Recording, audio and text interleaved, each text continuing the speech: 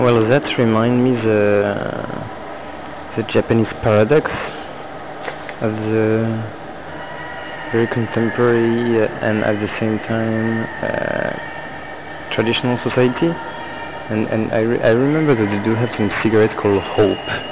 I mean, you have a society with cigarettes named Hope.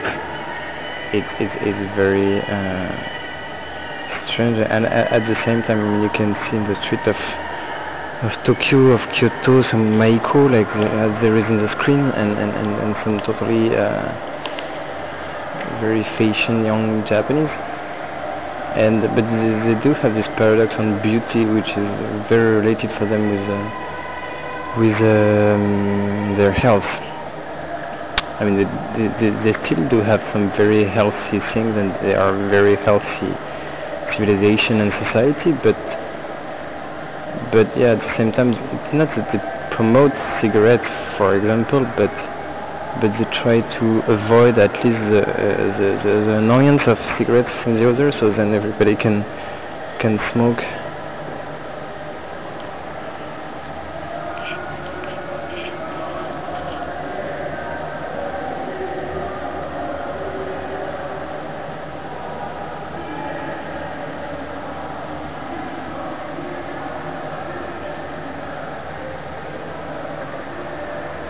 Yeah, it just makes me think about the paradox of this society which we are all in, but they're more extreme maybe than us, and